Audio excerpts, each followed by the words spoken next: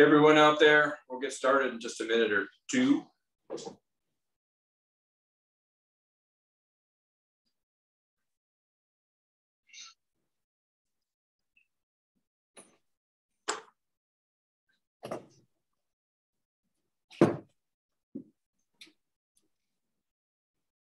Hey, Tony. Morning. Hey there. Oh, good day. How are you? Good. It's raining here. It's been hot, and it's raining, but it just stopped. So it's a sunny summer afternoon here. How about in Wellington, New Zealand? Wellington, it's overcast and windy with a wind from the northwest. But for June, it's pretty good, I suppose. Yeah. Should we wait another minute or so before we get started, you think? Yeah, I think so. We let a few more people in. Okay. And see how we go. All right. Cool. You know, tell me about these guitars you've got in the background. I don't know if you can see them.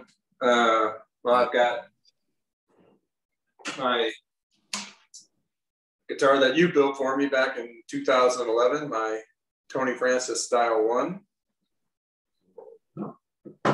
which is my main guitar these days. And I also have this Style 1 that I got in, I think, 1988 at from Gruhn's Guitar on a mail order. And so those are my two Weisenheimers. It's beautiful. I see the sunrise on the old one is on a tilt slightly. Is that intentional? No, I don't know. I think it's just the way it is for the moment, but yeah. I've had that same pickup in there for, ever since. And so far so good. So Tony answers, how's the weather? Like a really good fisherman. Well, I hope that's the case. Yeah, well, we do our best. Good morning. All right, should we go ahead? Yeah, I think Should we go ahead and kick off here? Yeah. All right, so hey, welcome everybody. I'm Rob Vanderlick. I'm a Chicago-based musician and Weisenborn aficionado. I host a blog called the Square Neck Journal and also a Facebook discussion group by the same name. And we're here with Tony Francis, who I consider to be an authority and a builder of Weisenborn style Hawaiian guitars based out of Wellington, New Zealand. And it's 8 o'clock in the morning, Tony's time, so he's probably having his first cup of coffee. Yeah. So my first encounter of playing one of Tony's guitars was I was teaching at the Old Town School of Folk Music in Chicago, and this guy came to class and he had this Weisenborn style guitar that I'd never seen before. And I was like, oh, that looks really nice. Do you mind if I play that? And his name is Boris Barbish, who I think Tony will remember. And I played this guitar and I said, wow, that's a really nice guitar. That got me interested in Tony's guitars. I had never heard of them before. I started doing a little checking on the interwebs, eventually ordered a guitar. I got my guitar in 2011, and that's been my main Weisenborn guitar ever since. And most of just to cue us up here, I'm going to kind of give you some background. I want to ask Tony a few questions, then we'll open it up from Q&A. So I didn't really completely understand the depth of Tony's commitment and interest in building a faithful replica of Hawaiian Weisenborn style guitars. At that time, I just knew it was a really great guitar. Later on, when Tony put his blog up and I started looking at some of the restorations that he had done, and then started talking with Tony on a sort of, on and off basis, I started to realize the depth of his interest and, the work that he had put into learning about these guitars and how that had influenced his own building. And that's partly what I want to talk about today. Most of what I know about Weisenborn guitars comes from having a vintage guitar myself, from playing a bunch of vintage guitars over the years, and certainly from playing a bunch of contemporary guitars, before I forget. And also by reading this book, which is, in case you're not familiar with it, is, the Bible for Weisenborn guitar, written by Tom Noe and Dan Most, and has, it basically tells the story of Herman Weisenborn, Chris Knutson's influence on him, and so forth. So that's what I know about these guitars. And what interests me about trying to get Tony on a live stream today is that not only has Tony read the book, he's done a lot of restorations on vintage guitars and built his own guitars. So, I mean, there's a lot of questions that I have. And so just to open, I want to just pose just a couple of questions, and then, I might have more later on. But I guess the first question that I would like to ask you, Tony, is, so I'm guessing, most of the folks here, if we think about our first experience playing Weisenborn guitar, we probably remember where we were, who we heard, and how we felt about Weisenborn guitar at that first experience. So what was your first experience like, and how did you get started restoring vintage guitars and building your own guitars? Okay, thanks. Sorry, is the question, what's my first experience playing or first experience hearing the guitar? Well, say first experience hearing, and then what finally made you make the decision that, like, I think I want to start restoring and building my own guitars too. Yeah, right, okay. My brother came home from university with a Ben Harper record, and I remember running home from school to listen to the Ben Harper record. I was like, I remember hearing the sound and just being completely obsessed by it. But and reading the liner notes, like, that was the days of CDs, and you'd sort of read the liner notes, and it said Ben Harper vocals, guitar, Weisenborn, and I'm sort of like, what's a Weisenborn? Right. But I later found out that Weisenborn was all over the Jackson Browne records and stuff that mum and dad listened to when we were kids growing up. So Weisenborn was sort of through my childhood, but without me really being aware of it. Yeah. Sure. And when did that transition to building? There's sort of a couple of things at play there. I think when I figured out what the instrument was, I wanted to get one. And this is sort of the early days of the internet, early days of eBay. And right. Weisenborn guitars, they weren't really readily available. Maybe you could get an old one on eBay or something, but it would be in bad condition. And I got the first sort of introduction to the instrument I had was through a local guitar maker here in Wellington who was sort of building reproductions. And I bought one off him, and I used to go and see him every month and pay for the guitar. And it sort of all came together at once. He was building, and so I, at the time, had a chef job, and I used to go from my job being screamed at in the kitchen to this sort of tranquil workshop setting, and it all just started to fit together.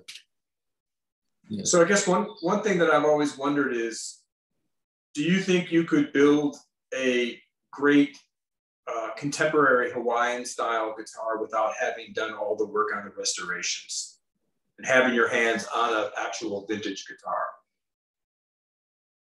No. I think there's a lot going on with those old guitars, and I think my career has been a great example of that. I mean, I've been beating on my craft in the same design for 16 years, and I still only feel like I'm just getting good at it. Like the Weisenborn guitars are very simply made, and in that simplicity, like a lot of great design, is a lot of detail. It's really hard to produce something simply. So no, I don't think without studying those you could produce something great. Although I guess there are examples of other makers building in a modern style, but I don't know, I think the players seem to gravitate towards the old ones for a particular reason. Yeah. So were there any surprises when you started taking apart the vintage guitars, like surprises when you took them apart and were looking at how the work was done and things along those lines? Surprises? Not really. They're very simply made. I think the vintage Weisenborns, when I started building guitars, there was no one else producing a reproduction as such, like a high glue coil wood reproduction. People were doing their own take. And right. And they were sort of quite bagged on as far as, you know, like they have rough sawn braces and saw marks and such on the inside. Right. So sort of quite heavily critiqued. Okay. So what did, you know, was Herman Weisenborn a genius, or did he just get lucky? Yeah, no, genius. I don't think you can accidentally stumble upon greatness. I really don't. And I mean, you've played a lot of these, you know, like this, they're all consistently good. Some are better than others, but they're all consistently good. And I feel like that that's a lot more than you can say for most of the modern guitars, you know, like just the sheer musicality of them. Sure. Yeah. Yeah. So how important is the hollow neck? I mean, as I understand it, Knudsen patented, you know, the acoustic chamber, and he had his version of a Hawaiian guitar. Yeah. And you know, Shearson was making a version of a Hawaiian guitar. There was a Hawaiian guitar craze, especially in the late teens, early 1920s. How important was that hollow neck to the sound of the Hawaiian of a Weisenborn guitar? Because you built the solid neck for Tom Noe. So yeah. I'm just wondering, like, how important is it? Yeah, it creates the distinctive sound. So I think of the sound as being a tool that musicians want. And I did the first solid neck I did was with George Noe, and it was incredibly aggressive. Like the sheer amount of reflection off the neck made the guitar incredibly aggressive and sharp to the ear. And I think a lot of people are familiar with the Kona design, which is similar to a solid neck in as much as it has the wooden neck, but it has the deeper body. And they just sound more guitar-like. They don't really sound like a Weisenborn at all, whatever that is. Oh, okay. Yeah. Cool. Yeah. So I think one question probably on the minds of the folks here is, you know, the original Weisenborns were offered in 4 different styles, yeah, different price points. You know, plain, not a lot of like this is the style 1. You know, you got 3 rings around, concentric rings around the sound hole. Yeah. You have the rope binding. You know, it's really quite plain. But talk about the different models, and you know, is it all cosmetic, or were there any differences in the sound of the guitar? What do you think? Like, what's your experience? To me, it's like if I use an analogy, if you buy a Martin, you know, D28 versus a D45, you're really paying, you know, the wood may look fancier, but in general, you're paying for the fancy look. I don't know that it's going to sound any different. Yeah. I think that's right. I feel like there might be a mahogany rosewood difference there. I'm not really an expert in round neck guitars. Sure. I believe that there is no distinction between the style 1 and the style 4 or any of the others in the mix. I think what you've got here is a progression in wood grading, and I am familiar with this through buying the raw timber and gluing it together and shaping it. And one of the things you do as a luthier is you're flex testing. And so what I've become sort of aware of is that the fancier wood, it's called flamed or curly core, it's inherently stiffer. And so I think the sound difference that people are hearing is more like a reflection of the stiffness of the wood. And I think Weisenborn was aware of this, because if you measure the thickness of the old Weisenborn guitars, they're graduated like a loudspeaker. So in the center, they're thicker, and then they're thinned towards the edge. And that controls the amount of flex that you have at the top.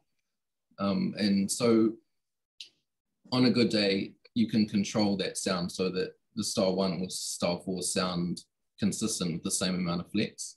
And on a less good day, maybe not so much. But yeah, you have a lot of control in the brewing process with bracing and the stiffness of the braces that you choose, that sort of thing. Yeah. Okay. So no, yeah, I don't believe that the style 1s or 4s better. I purely think it's about wood. And you get that as well with some style 4s have got quite plain koa, and others are incredibly curly. Yeah. Right. Right. So if I understand this correctly, the first Herman Weisenborn, built his first Weisenborn, I think around 1916, 1917, and they were built until I think 37. Yeah. But there were sort of different eras of production. I think he moved into his factory, I want to say it was in 22 or 23. But if you think about of the Weisenborn, the vintage guitars that you've seen, talk about the different eras of production, and were there changes that he made in the design of the guitar over the period of time that he made, almost 20, 21 years. Mm-hmm. Were there changes in the design, and how do you think of those different eras, like the early era where there's a picture of Herman in the guitar, then he's got the brand, and I think around 27 or so, they started building them, trying to make them heavier to produce more volume. And then I think those are the eras. But talk about that from what you've seen from doing restoration work, and how that affected your own decisions as a builder when you started offering your own guitars. Yeah. Okay. Well, this book, I came across this quite early in my career, and George Noah, if you're watching, thank you for this book. It's still the best. It's still the best. I know that he's done a lot of work since this was produced, I don't know, maybe in the late 90s or something. And so it's sort of a bit outdated, but mostly still true to today. But because of this book, I was always aware that there was a progression. And so when I sort of was looking at reproducing them, I sort of knew what I wanted. I knew what my favorite musicians were touring with. And I knew that was around the sort of late 20s era stuff. But it's funny, that thing you were talking about before about the style 1s and style 4s sounding different, the construction as they go along, the top thickness changes. You can sort of, we look at the bridge length or design to sort of indicate what era it was made, or maybe the finish. But associated to that as a different bracing design, a bracing thickness and a top thickness. And so within each sort of era, you can roughly group the construction features. And sorry, I forget the question. Well, I was just wondering, from your perspective, like the different eras, do you think of, like I've heard Tom Noe say that he thought that the era from say 22 to 26, he calls the golden era. But he also says, but they all sound good. So I'm just wondering how you think of that. Yeah, for my personal taste, I really like the ones from the late 20s and early 30s. My favorite guitar by Weisenborn is the Teardrop, which is sort of late 20s through early 30s. I think when you get to the mid 30s mid and late 30s, they can be pretty crude. I'm not even entirely sure that all of those later ones were finished by Weisenborn, and if potentially after his death, what was left of the factory was finished by someone else, because there's sort of a bit of inconsistency there.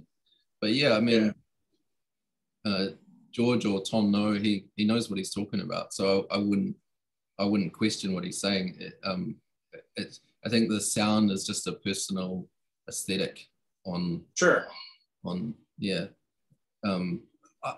I struggle with the early ones a little bit. I think they're quite fragile. I certainly, most of the ones that come in here for repair are around that era. And the glue joints seem to be, not in great condition, and top deformation is a real problem for the earlier ones. But as you say, there was that progression in design to sort of help sort that out. It started with the solid necks, and the very early thin body guitars is the Pancake, and that progressed on to this sort of early production ones like you've got in the background here. Right. And and then so it's the small bridge ones that I love. Yeah. Okay, so I have two more questions, and then I think we'll open up for Q&A. So one question is, one of the best sounding Weisenborns I ever played was, I've forgotten if it was a Style 1, I think it was a Style 1, but I played it at Gruhn's Guitars in Nashville, and under the bridge, the bridge was bowed up on this side, and it was concave or like that, and you could see that the bridge was coming up. Yep. And it looked like it was about to explode. And it was, when I played it, I was just amazed at how good it sounded. And it got me thinking, because I'm not a builder, it got me thinking about how important the bracing is to these guitars. And I've played some contemporary style guitars, which looked amazing.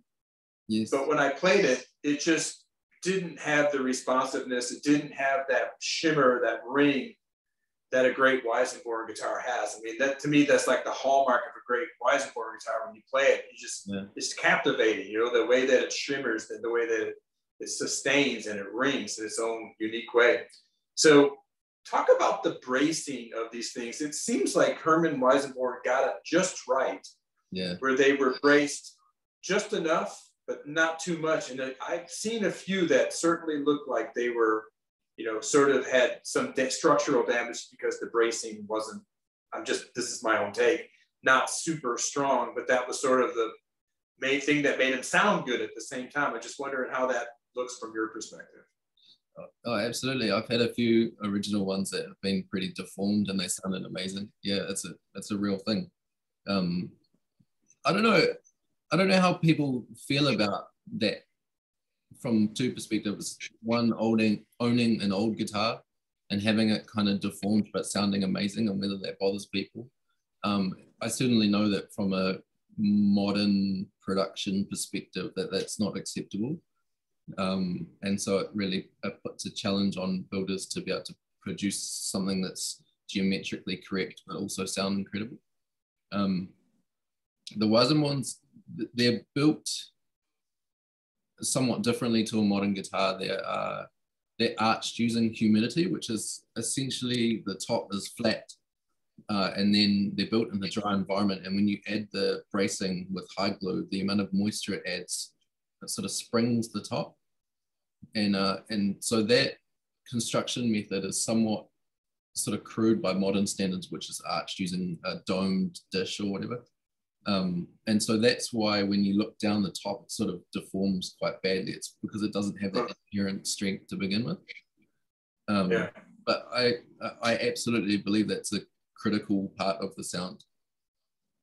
Cool. So my last question, and then we'll open it up for Q&A, is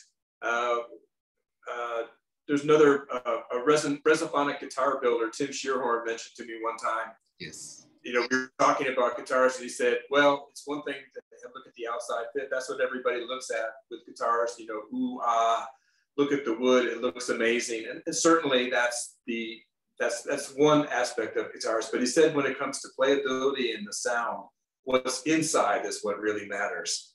Does that ring true to you as a builder as well? Yeah, of course. I don't know, I believe it's about doing things right even when people can't see, and I think that might be a hard thing to grasp for a lot of people. But you know, I think people, when they buy a guitar, whether it be old or new, they're looking at a finished product that they purchase. But from a manufacturing perspective, you know, it's like we've got a certain amount of hours to produce this item, but really it's like when you bend the sides, are they bent beautifully and do they fit the mold perfectly, or do they have tension in them? You know, and these sort of things, I feel like they show up later. So I feel like Weissenborn had this as well, where you're trying to do things right.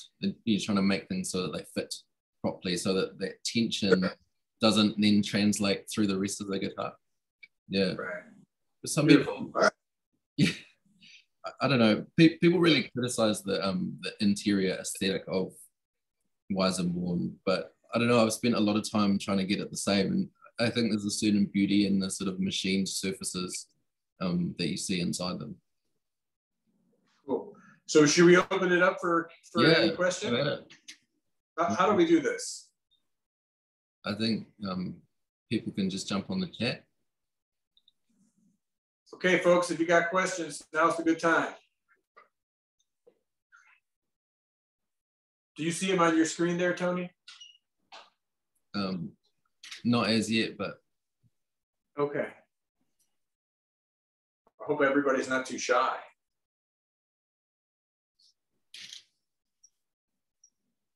What strings are you running on your Weissenborn?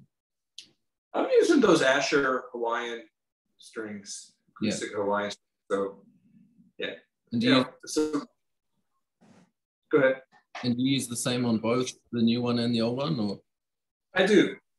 Yeah, I used to use light gauge strings, but I think I talked with you about it, and then we started. I think I tried using maybe medium gauge strings, but it works fine. So I do see a question here. It says, mastery obviously comes at a cost. What has been the greatest cost to you to become such a master? There's a good question to tee up on. Yeah, deep. That's from Maddie Bell.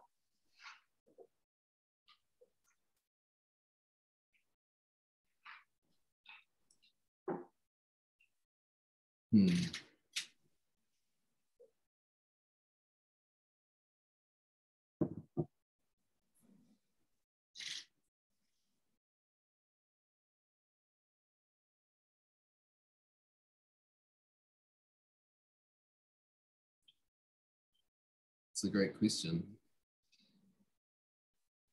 I think it comes at the cost of happiness. I think one of the things about being a perfectionist and consistently trying to make things better is that you're just never really happy with what you do. And so as I've got older, I think I've sort of like tried to just enjoy the small things of life in addition to being aware that like it's a lifetime progression. Yeah. Yeah. So I'm guessing, you probably were really, really obsessed with this when you first got started. And I'm sure you're still obsessed now, but you're a few years older than you were back then. Right? Yeah. Something like I used to run home from school to listen to my favorite Ben Harper record and like, just hear the sound of the guitar. And then I spent, I started this business when I was 18. I'm 34 now. I spent all my early 20s just not going out, never spending time with my friends. I would always just be in my workshop building. And yeah, so yeah, I still love the guitar. I've had a bit of a break from it recently, but yeah, no, I still love the guitar. I love the sound that it makes. It still feels the same, and I love the people as well. I'm really grateful that you mentioned Boris before. I think a lot of people that I met early in my career have been they're great people. They've been really good to me. You were one of those people the whole way through. So I'm grateful. I feel like the Weissenborn has looked after me as an instrument. And yeah. Okay, cool. Coming. So I'll read you the question here. So one other question is, it's from Tom Servo. He says, thank you for your time, Tony. How can you tell if your bridge is suffering from too much tension? And what should I look for with the bridge potentially pulling away from the top? This is why, ironically, I sent back a pack of Asher strings in favor of an EJ42. That's a D'Addario set of strings. So how can you tell if your bridge is suffering from too much tension? What do you think? Okay, yes. So Post-it notes. Everyone has Post-it notes, right? Yep. If you can get a piece of paper under the back corner or the wing of your bridge, and it's coming loose, that means you've got too much tension. If it's holding on, then you're good to go. I would recommend for all Weissenborn guitars, D'Addario, EJ17 for a 1927 or later, and an EJ16 for a 1927 or earlier, depending on the tuning. Like if you're an E or something like that, definitely a light gauge string. If you are in D or something like that, a medium gauge string is absolutely fine. I believe that different guitars sound different, and I feel like they tell you if they're not happy with the amount of tension they've got on them, they'll sound compressed and sort of thin-like when they're a bit overwhelmed. So yeah, lighten up or drop down a tuning, half a step or whatever it is, and yeah, see how it is. There's another thing there. they can look like they're pulling away from the top for 40 years and they're fine. You know, like I don't think, yeah, I don't know. There's a lot of Weizenborn guitars that have looked that way for a long time, but like mine. yeah, like, they've deformed to a certain point, and there's environmental factors as well. You know, like don't keep them in the sun. I feel like if they're stored in really high tension over time, that can account for a lot of it. I don't necessarily recommend detuning unless it's a really fragile early one. Yeah. So what, I mean, I've had the same experience as you have. I think we actually talked about this at one point in time. I was experimenting with some different tunings. And I think you said something like, well, in a way, the guitar will tell you what tuning it likes. I don't know if you use those. I don't want to quote you. I don't think that was the exact words that you used, but you know, if there's too much tension, you can kind of tell. Yeah, absolutely. Once you get used to what once you get used to it, I suppose. So I think there was another question there that was like, hey, what strings do you recommend? But I think what they're really trying to get at is gauge wise. Speaking of string gauge, what's an ideal for vintage Weizenborn guitar? Yeah. So what do you think about that? So yeah, I use D'Addario. There's no affiliation there. It's just what I like. And I use an EJ17, which is a medium gauge set, or an EJ16, which is a light gauge set. Sometimes I confuse those. So that's what I use and recommend. The Asher strings are fine. They're a bit heavy, I think, for vintage guitars, but lots of people use them. There's a brand of string that George Noah recommended called the Newtone Aloha, which is produced in the UK, and they are a medium gauge string that come to tension with less tension. So they're very popular. So like 13 on the first string and like 56 on the so medium gauge set is 13 to 56 or 14 to 56, something like that. A heavy 58 to 14, 15, 16, something like that. And I think also a lot of people change out the first string, so they change out the 13 for a 14 or something like that. Can give you a little bit more bite, or you can take it back as well if it's too much. I feel like these guitars are inherently musical, and they sing at a certain point, and that's why so many people have several of them. Is because they've got one guitar, each different guitar in a different tuning, or different gauge strings. So one question that I think it may be on the minds of there's other people here, but I'll pose the question. When I bought my first Weizenborn in 1988, I mean, I wasn't aware that there was anybody else building a contemporary Hawaiian guitar. Maybe there was. I certainly wasn't aware of anybody doing it. But now, if you look on the interwebs, there's no shortage of different builders building Hawaiian style guitars, many of which are calling them Weizenborn guitars. I know you feel strongly that you don't want to call your guitars Weizenborn guitars out of respect for Herman Weizenborn. Yet, from everything that I've played lots of different contemporary guitars. To me, you're like you build the most faithful reproduction of those guitars of anybody. I mean, nobody even comes close.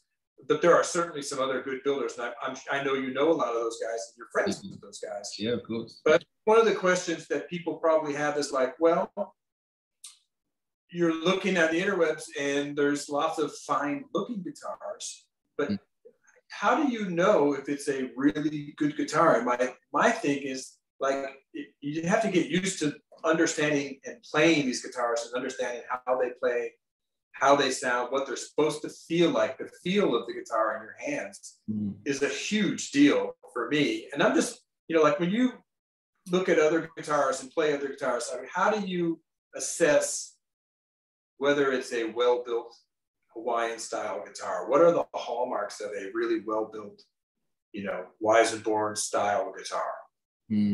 Yeah, I think musicality is the number one criteria for me, and just like a mindful aesthetic, I suppose. Something that's built with the player in mind, so that when they look down the fretboard, that you know, the strings look even to the player, and that they're filed flat across the top so they don't buzz in the lower range, you know, just that sort of thing. It's hard to recommend guitars. I think I do what most people do, and is I look to the players to see, you know, who's what, and who's producing the good stuff, you know. Sure. And really look. Yeah, I feel like the musicians who play the guitars are better qualified to answer that than me. But yeah, so yeah, a guitar that's inherently musical and, you know, a nice setup from an aesthetic perspective. You know, perhaps aesthetic is the wrong word to use, but yeah, something that feels nice. Yeah. Okay, excellent. So Sid has a question. Do you have any plans for building any other types of slide guitars in the future, like an Indian slide guitar, a Mohan Veena? Yes, I think I know who this is. Sid has a beautiful Style 4 on order. Thank you, Sid. Yes, I do have plans to build other types of slide guitar. However, at this stage, it's not a Mohan Veena.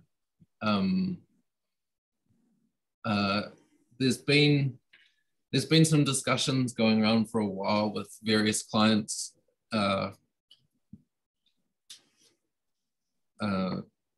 One client encouraged me and sort of set me free. He's like, you've been doing these reproductions of Weizenborn guitars for so long. He's like, it's cool that you're doing that, but definitely be free to do your own thing. And that was something I've always rejected. I think in the early days, that was my point of difference, was building something as faithful as possible. But in more recent times, I've come up with a few ideas that I wanted to explore. But I mean, for me, it's really just, I have a long wait list for my guitars. So I need to honor that. And then at some point, I'm looking at doing some other designs as well. But I don't really want to talk about that too much. I want to release the guitar as a product. Okay. Yeah. There's another one that I can talk about though, which is the Nautilus. There's a Weizenborn authority and author called Ben Elder. Ben Elder sent me photos of a Nautilus Weizenborn, which is and it popped up on our vintage Weizenborn page recently. It's a Style 1 with a resonator cone inside it. When I say resonator cone, it's like a Nautilus shell. It's a spiral of koa that's inside the guitar. And he sent me the photos of it for the purposes of a reproduction. So that's something I'm looking forward to doing when I get the time. Yeah. Okay. I have no idea how they sound. It's just a cool looking thing. Yeah. So there's at least 2 vintage Nautilus Weizenborns. Yeah. You're very welcome, Sid. So I guess one question that does pop up from time to time is one of the most amazing things about these guitars is they sound amazing just playing them acoustically. But when you plug them in, even with the sound hole pickup, the sound that they get, the depth of tone and the low frequencies is pretty amazing. And it's one thing for me to tell people about that. It's another thing for you to go play a gig somewhere or somehow have the experience of playing through a good sounding room, through a good sound system. It's like one of the most amazing experiences. I mean, it just sounds amazing. Yes. I don't think Herman Weizenborn could have ever imagined that guitar, that guitar, which is relatively soft in tone compared to the later guitars. You know, I think about Knudsen making his guitars first, Weizenborn right shortly after that, and then next thing you know comes resonator guitars, and that sort of was the death knell of Weizenborns because they were louder, and then you had lap steel, so there's this progression. Yeah. But it wasn't until so many years later, until Lindley came along, and then Ben Harper, and then some other players who were playing these guitars with pickups and playing in big places and blowing people's minds by how good they sounded. Were you surprised for the first time you played the guitar? Was it playing it acoustically or was it plugging it in? Oh, acoustically. I didn't get any amps or pedals till much later, but the first amp I got was a Demeter TGA2, which was amazing. It felt like you could pluck the notes out of the air. They were so thick and tangible. And that's a whole beautiful art form in and of itself. But yeah, I love the sound of an overdriven Weissenborn. And that is why I build them as acoustically pure as I do, is because I love that sound so much. Yeah, I've done a bunch of work with that as well. With Thomas Oliver. Thomas loves or loved the sound of those artists that recontextualized the instrument, but also wanted to move it forward so that they were more like without the sort of like piezo sound. He wanted it to sound like a really loud version of what it did acoustically. So we did a bit of work with that for a couple of years there. We were putting every single pickup in his guitar that was on the market. And eventually he settled on a LR Baggs Anthem, which is not really the done thing. Weissenborns are made with an aluminum wire saddle, and they don't really allow for a piezo type pickup. And for many years, I absolutely refused to route the saddle for one. But I think Thomas, he ran out of places to go, so I sort of reluctantly was like, okay, we're going to do it. And I cut the saddle on the guitar that I made, not the old one he had. And instead of using a bone saddle like most people would use these days, I made it out of aluminum. And it was the compromise. But I mean, I think a lot of people are really appreciative of his sound. And yeah, I think he has moved it forward as well, which is cool, Wow, that's interesting. I'm surprised to hear that. I would like to hear more about that. Vincent has a question. He says, I'm running a Sunrise pickup through my Style 4. Should I add padding or the pickup clamps to the sound hole? If so, what would you recommend? Vincent, the Sunrise is designed to go directly onto your sound hole. And so depending on whether your Style 4 is vintage or new, if it's vintage, the varnish will be so hard that it won't do any damage. If it's a new one and the lacquer is still outgassing, yeah, you'll get an indentation in the lacquer where the pickup goes. I would not put any padding underneath it. It's not designed to take that.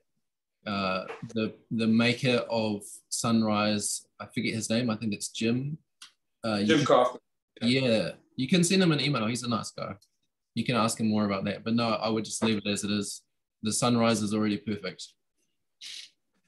I've had this Sunrise in my guitar for 30 years, and I don't think it's really made any marks on the guitar. And believe me, I haven't been super careful with it for whatever it's worth. But your mileage may vary. Yeah. So did you put padding on that? Is that what you're saying? No. Okay. I never even thought of it. Tom Servo has a question. He says, I have a Style 1 that he recently bought that has a black note, which is probably phenolic. And he wants to know if there's any way to tell if the material is phenolic material. And he said that it might be ebony, as the style of the guitar is very bright and not very 3D compared to Style 4.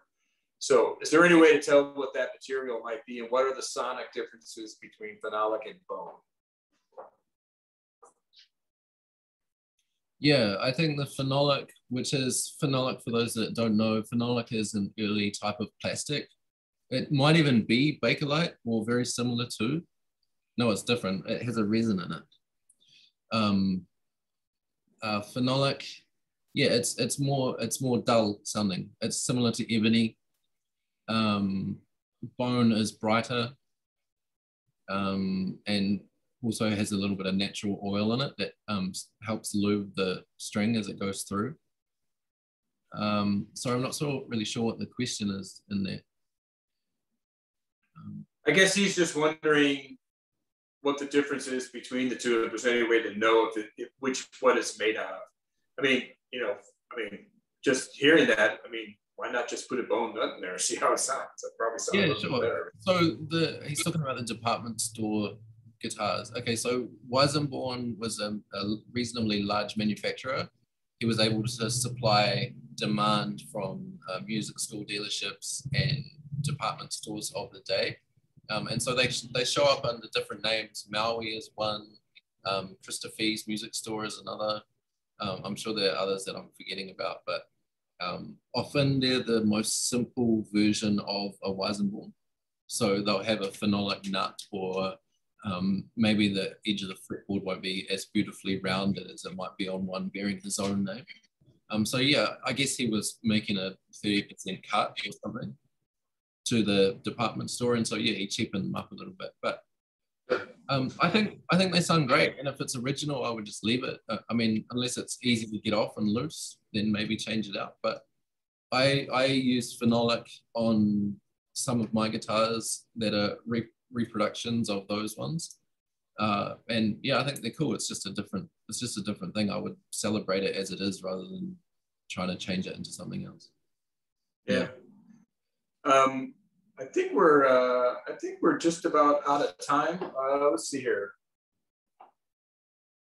It's just Maddie saying we're letting you know we're all enjoying the session. Thank you very much. So I think, Tony, any closing thoughts on your end? What do you anything that you want to, words of wisdom, anything you want to share in closing? I think this is the first time we've done this, and we certainly appreciate everyone coming. Yeah, no, I'm just grateful. I'm grateful to you, Rob, for setting this up. I know you've been after it for a while, and I'm appreciative to you for your long-term support of my work. And yeah, George No, Thomas Oliver, just people who have helped and supported me along the way. I'm grateful for the Monestra family and the Drabble family as well. Yeah, I don't really have any closing thoughts. Just appreciation, I guess. Yeah. Cool. I'll just close by telling you guys that when I ordered my guitar from Tony, a guy named James Williamson, who played with Iggy Pop and the Stooges, I think he still does on occasion, sent me a private note and said, you're going to love your guitar. He said, be prepared. It might take a little while to get it from Tony.